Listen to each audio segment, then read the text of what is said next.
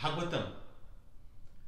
The agenda for this presentation is what are the big scientific questions of today, and I will give you overview of Bhagavatam and then discuss with you science and Bhagavatam perspective on creation of the universe, future of mankind, and other scientific topics. So what are the big questions in science? Number one, how is universe created? Number two, how the physical stuff in our brain creates conscious experience. Consciousness is big topic in science, and scientists don't have answers, by the way. Bhagavatam and Gita and lot of scriptures have lot of answers about consciousness and what happens after a person dies. What happens to the consciousness? Physical stuff is still there in the brain, but there is no consciousness after death. Those are answered in scriptures. The next question is, how did life begin? Are we alone in the universe? Are there other universes? What is the universe made of? What makes us human being? How do we dream? These are the big scientific questions of today, and I will be talking about that. In Bhagavatam, lot of important topics are discussed, from science to psychology to philosophy to duty and devotion. In duty, what is the natural duty of human being in the mind? Describe the duties for the human beings. What kind of devotional service is worth practicing? In terms of psychology, it talks about the mental issues, anxieties, how to do the self-control, what is the best education. In terms of philosophy, it talks about the biggest question on the happiness. What is unhappiness? What is the ultimate truth? What are heaven and hell? Where from religion and irreligion appeared? How many ways we can understand the truth? All of these are discussed in Bhagavatam. So if you want to learn it, please study the Bhagavatam.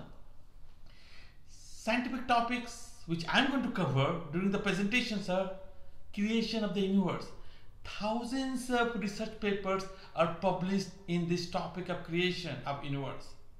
What is the Bhagavatam perspective, by the way? Do we know how the universe was created? What was there just before the universe was created? All of those will be answered during this presentation from the scientific perspective as well as from Bhagavatam, the scripture perspective.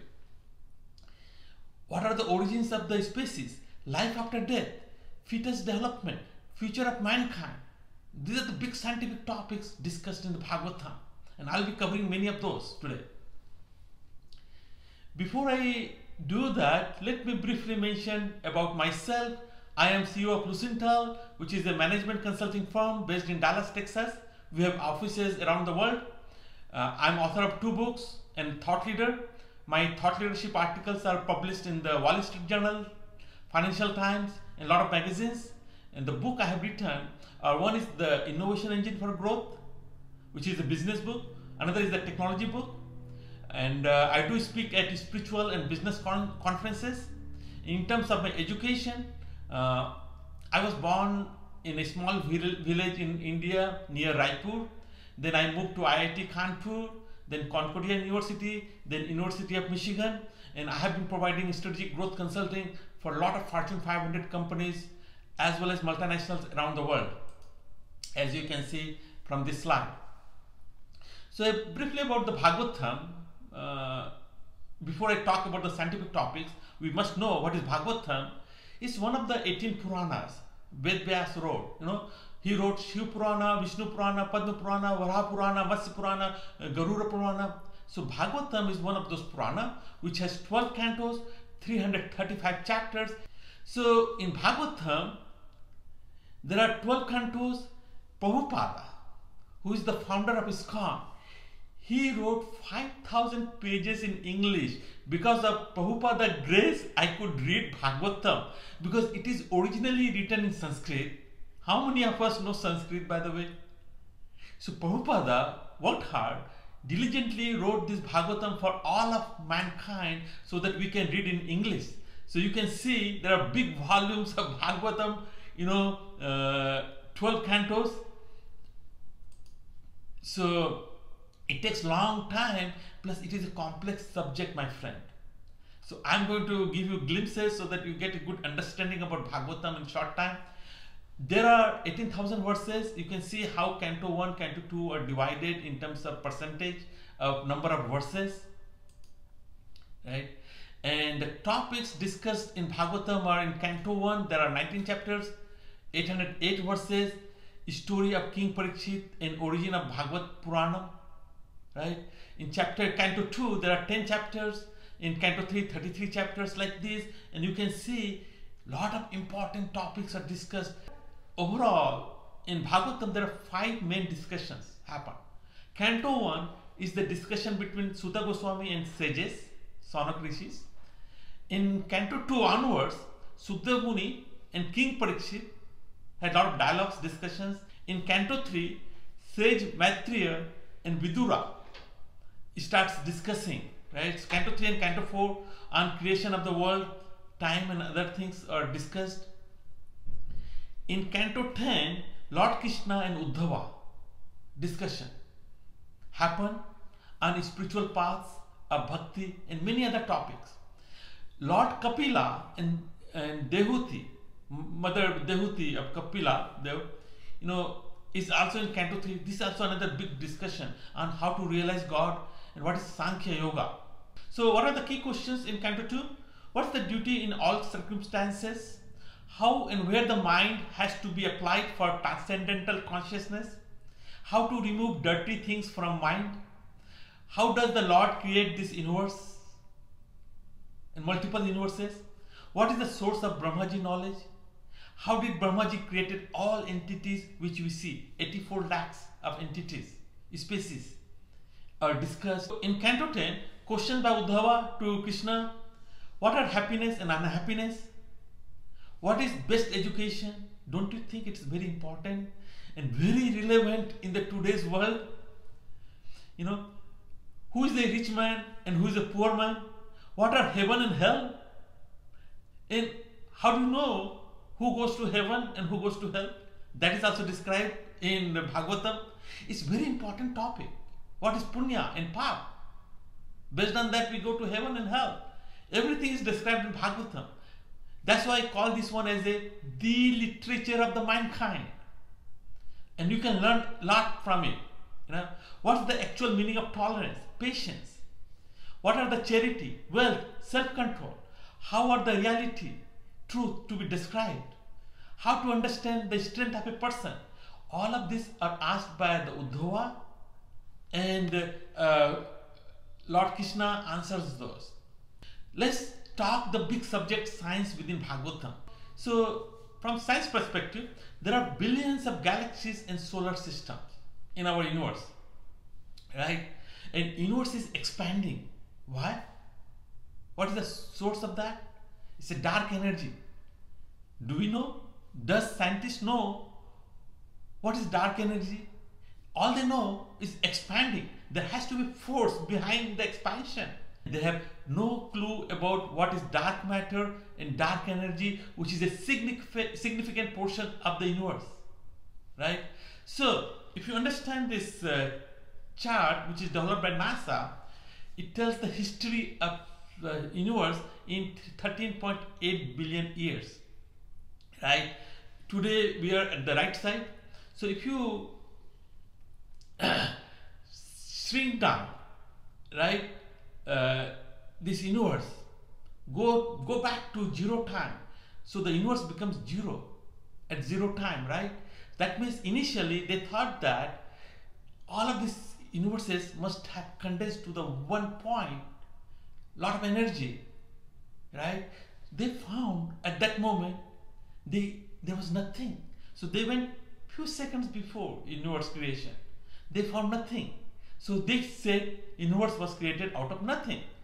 When Big Bang happened. So, and scripture talks about that it was created by the personality of Godhead energy. So basically there is a fierce debate happening on creation. Scientists are mostly wrong. As per famous scientists, lot of scientists, Lawrence Krauss, and a lot of scientists say that we are mostly wrong. For example, until 1929, universe was thought always in the existence. It was a steady state universe. That was wrong. In 1929, Edwin Hubble, an astronomer, discovered that universe is expanding. Galaxies are receding from Milky Way.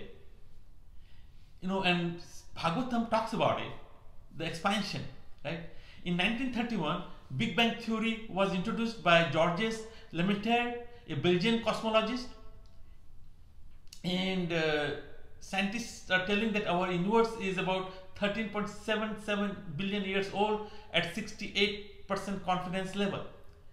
So let's look into the Bhagavatam perspective, right? In Bhagavatam perspective, source of everything is the God, and God created through his personal energy.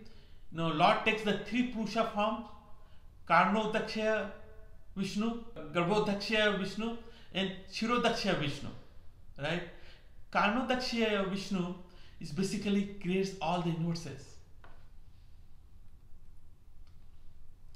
Bhagavatam suggests multiple Big Bang, and you can see from here the Vishnu is laying, and from the pores of Vishnu's skin, universe is created. Multiple Big Bang is happening, as shown in this picture, right? And when Vishnu, Karnodakshaya Vishnu, breathes out, which is the expansion, the breathes out, universe is created. When he breathes in, universe contracts.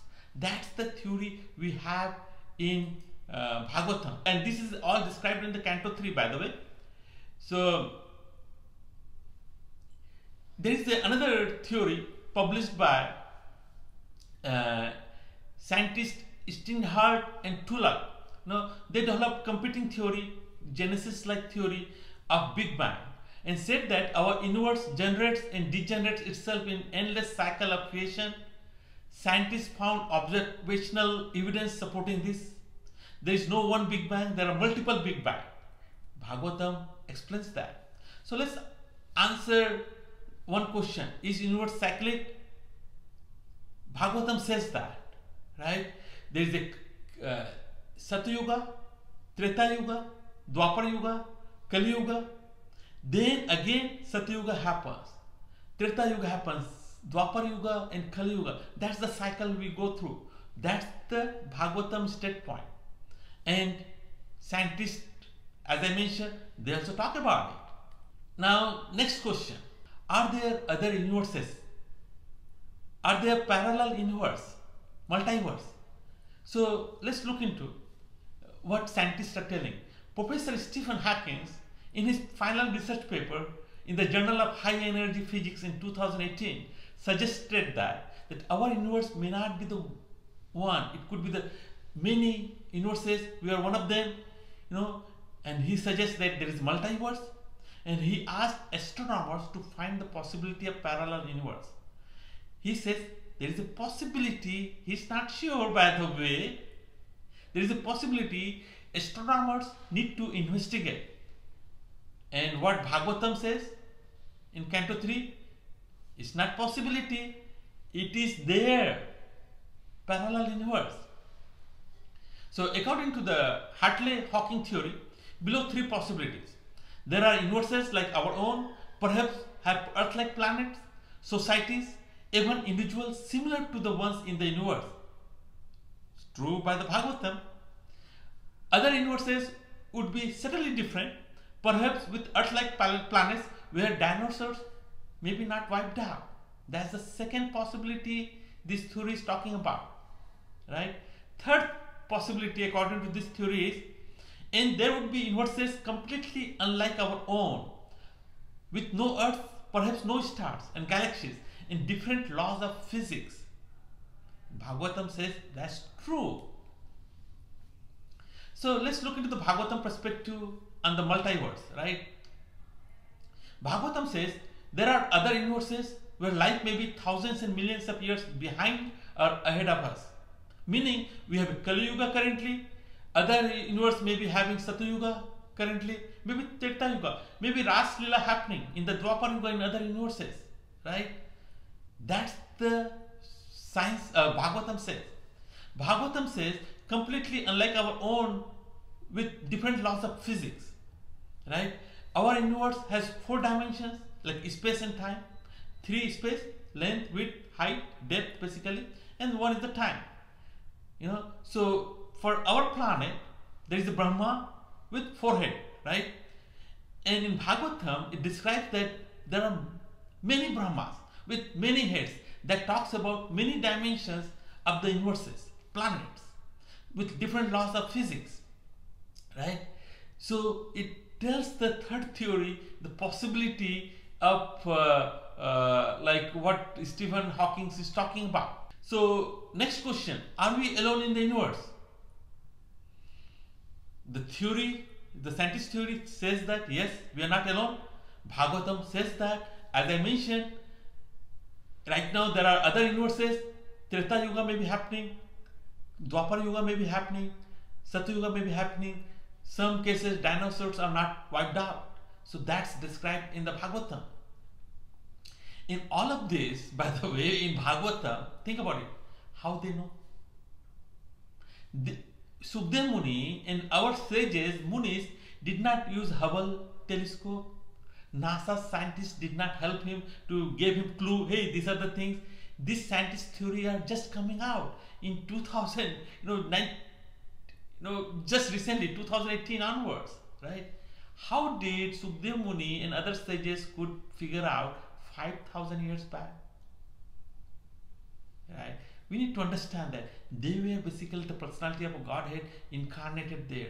Sukdev Muni is a resident of Golak Dham where Lord Krishna resides, and Krishna Bhagwan sent Sukdev Muni to Earth planet to spread his knowledge. That's the scripture. Bhagavatam, my friend, is coming from Sukdev Muni, who is the resident of Godhead, Golak Dham. So, and whatever is mentioned in the Bhagavatam is all accurate.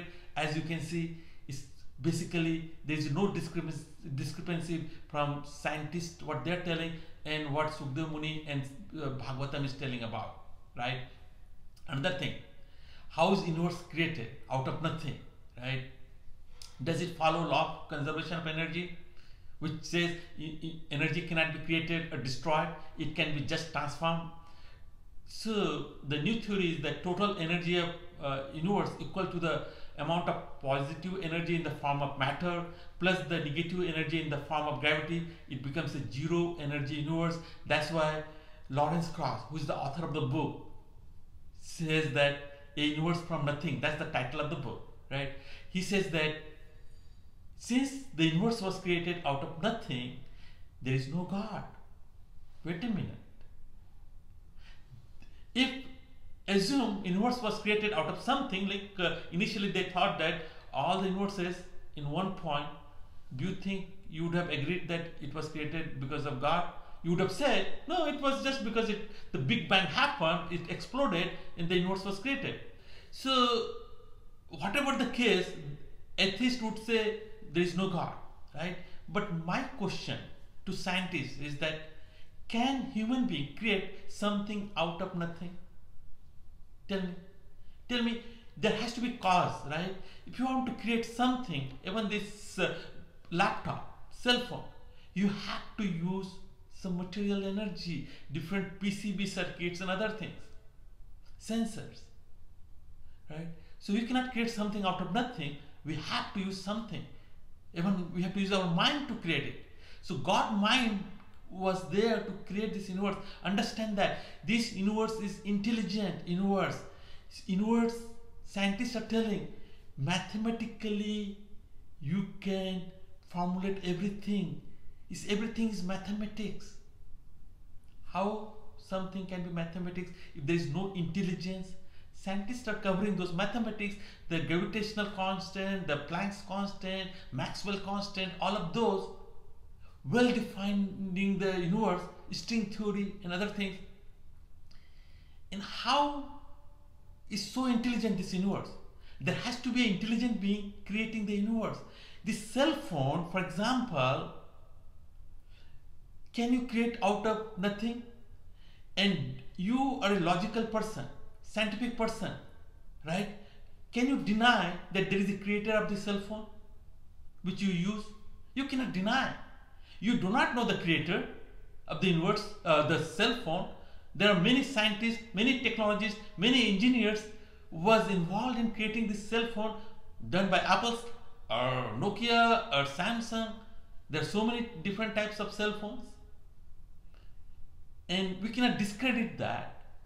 The way cell phone requires a lot of intelligence to be created, same thing, universe, which is intelligent also, there has to some intelligent being created it, and Bhagavatam says it is God, which is the Lord Krishna, and Lord Krishna himself says that he created this universe in the Bhagavata or Bhagavad Gita, by the way.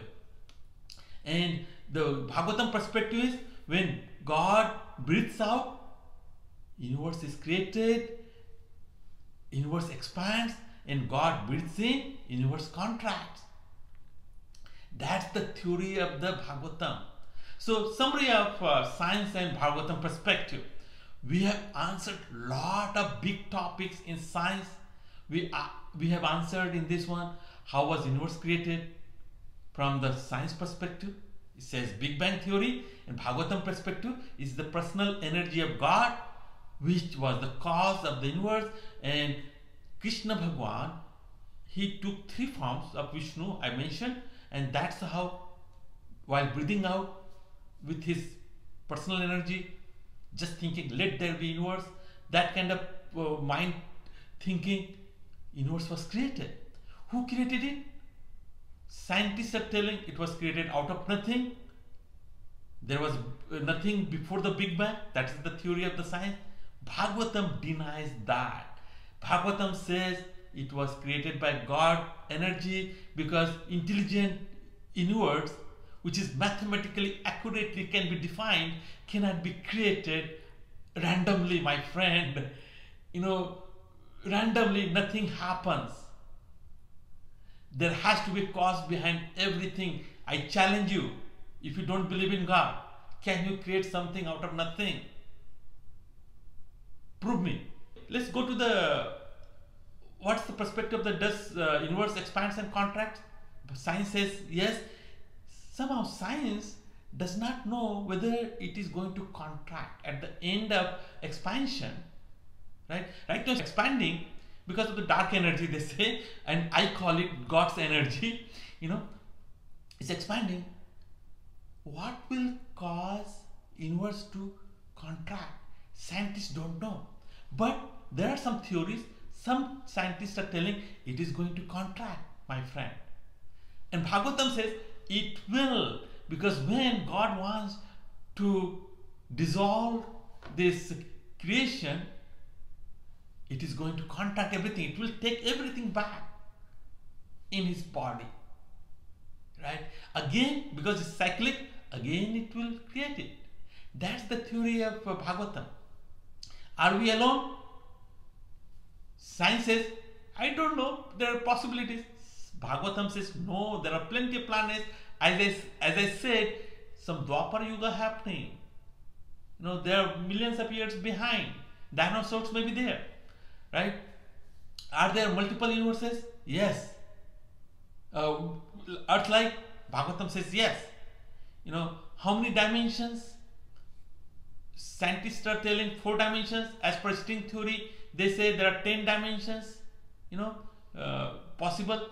But in Bhagavatam says multiple head of Brahma with multiple dimensions are possible. Right? As you have seen from the possibility as per the Hartley and Hawking's theory, multiple universes, parallel universes, all of those, Bhagavatam says it's not possibility, it is there. Right? That's the beauty of the Bhagavatam. So let's look at the stages of the fetus development. Right? From science perspective and Bhagavatam perspective, Canto 3, it talks about, chapter 31 talks about it. So first month, lump of flesh and egg happens. By the end of month, a head is formed. scientists are talking the similar thing. According to Bhagavatam, second and third month, hands, feet, other limbs start taking shape. Scientists are telling the same thing. And by the way, they found this through ultrasound, right? They could not think mentally, like, hey, it may be happening. Our scripture, without using ultrasound, talking about it, by the way.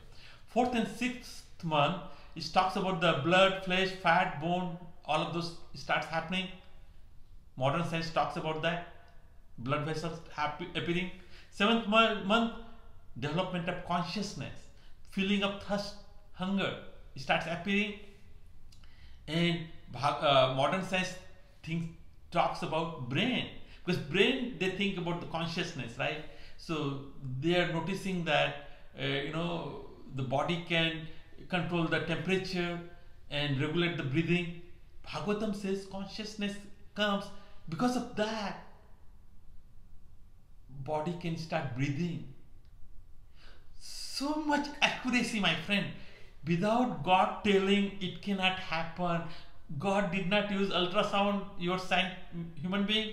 God did not use, please understand, your ultrasound equipment created by you. God knows. He created it. He knows all the facts. Please understand, my friend, if you don't believe in God, these are the true, I would say, the evidence of why God created it, right? Future of mankind. 5,000 years back, Sukadeva Muni predicted what will be happening today. He said that water, food, air will be for sale. 5,000 years back, nobody thought that air will be for sale. Water will be for sale. Nobody thought 100 years back. We are buying today water from Costco and different Walmart, different Apna Bazaar, India Bazaar, different kind of stores there worldwide, right? Bhagavatam 5,000 years back said, wife will be dominant on husband. Don't you feel that? Don't you think that Sukadeva Muni prediction is true today? All of this air is on sale, my friend. We have a CNG tank, LNG tank, all kinds of tanks to store the hydrogen, nitrogen, oxygen, all kinds of tanks are there. These tanks are created by scientists and engineers. It was not there 500 years back, 1,000 years back. But Sukadeva Muni predicted it. How could he predict, my friend? Understand that, please. Use some common sense. Those who deny the existence of God, for them I'm telling this one. Sukadeva Muni also said the religion, truthfulness, tolerance, mercy, physical strength and memory will be diminishing with every passing day. What's the buzzword nowadays? Our attention span is nanosecond, a few seconds. We cannot focus more than that, right? And that's what Sukadeva Muni said, that our memory, the physical strength will be slowly decreasing. Men will no longer take care of their elderly parents. Is it true now? We have a senior citizen home because kids are not taking care of the elderly parents. In Kali Yuga, there will be hatred for each other, even for small few dollars, few coins. Wealth alone will be determining the sign of a man's good fortunes, proper behavior and fine qualities. If you dress like a, with tie and shirt, oh, you are a gentleman. Wait a minute, he cannot be a gentleman. But Sukadeva Muni said that, money will determine your good fortunes and proper behavior. People estimate that if you put a suit, you are a gentleman. Otherwise, you are a beggar. You don't have any virtues, which is wrong, by the way. Men and women will live together only because of superficial attraction. The citizens will suffer greatly from cold, wind, heat, rain and snow. Don't you notice that? Those are the predictions. 5,000 years back, there will be further tormented by quarrels, hunger, thirst, disease and severe anxiety. Sukadeva Muni said that in future, today happening, in future there will be more and more mental issues and anxiety. 100 years back, 500 years back, go back, kids were not having mental issues and anxieties. Now if you do the research, 15% to 40% people have mental issues, anxieties. This was not there, my friend. Future of mankind, again, one who is very clever at juggling words will be considered as a learned scholar. A person will be judged unholy if he does not have money. Filling the belly, which is a selfish desire, will become the goal of a person, right? So basically, you have seen all the predictions are coming true, and it will be coming true in future as well, right? We'll be seeing more and more natural calamity going forward. Let's summarize conclusions, right? Bhagavatam talks accurately about creation of universe 5,000 years back. Scientific communities are not aware about Bhagavatam points of view yet, and somehow they don't reference it. I see when scientists discussing, some talk about Bible. Somehow scientists are not talking about Bhagavatam, which has accurately talking about all the discoveries scientists are talking about. Why they are not referring to Bhagavatam? That means we need to educate about Bhagavatam to the scientific community. Second point about this conclusion is, it talks about universe is cyclic, it expands and contracts. Scientists are not sure whether contraction will happen or not. There are parallel universes. I have mentioned all of those. So in summary, other than scientific topics, it talks about the psychological, philosophical, spiritual, devotional topics, my friend. What's the duty of mankind? What's the justice? All of those important topics. With that, thank you very much, and please subscribe to this my Mega Insights channel, which is going to empower yourself for a meaningful and joyful life. I am going to talk to you about scientific topics, psychological topics, philosophical topics, business, and a lot of things.